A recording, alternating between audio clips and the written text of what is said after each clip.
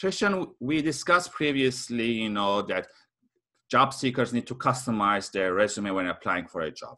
Now, they either get a phone call or an email saying that, thank you for applying, now we want to interview you. Usually the first step is a phone interview and then follow up with a face-to-face interview or a Zoom interview. In that sense, what tips do you have to job seekers in terms of preparing for those phone interviews or face-to-face interviews? Yeah, so I think there's some common tips across many of them. So first is make sure you're researching the company, understanding their mission, their values, their initiatives. So that way you can really better answer some of these questions.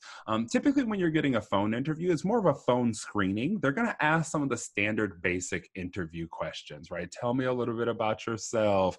A lot of the behavioral based questions, and typically those tend to last about 20 to 30 minutes. But when we're looking at the standard face-to-face interview or even virtual interview, do that research on the company. Also do the research on the person that you're interviewing with. And I say that because if you can find a way to connect with someone, that can make you stand out from everyone else that they're bringing in to interview for this role. So if you can research that person, find some connections that you all may have and find a way to work those into the interview, that can always work well for you. So then the next thing is when you're preparing for an interview, you want to build a story bank of answers, right? And one of the methods that I said in the previous questions can absolutely help you there. And that's reviewing the job description line by line and, stopping at the end of the line and asking yourself, what experience do I have with this, right? And when you're really fleshing out that experience, you want to utilize the common behavioral interview techniques to really build out that story, which is STAR, right? Or PARK, which stands for situation, task, action, result, or PARK, which is problem, action, results, and knowledge.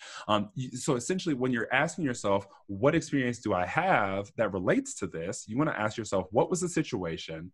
What was I tasked with? What action did I take? And what results did that provide? Right? Or what knowledge did I gain from all of that as well?